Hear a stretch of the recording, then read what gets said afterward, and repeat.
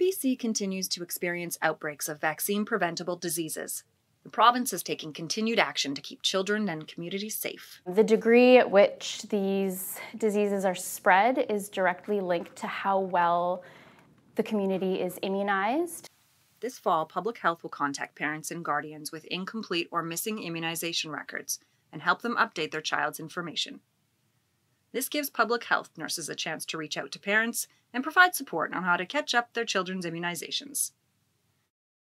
There are quite a few options in the Vancouver coastal health community, such as local public health units, family doctors, nurse practitioners, and sometimes even pharmacists can also administer vaccines.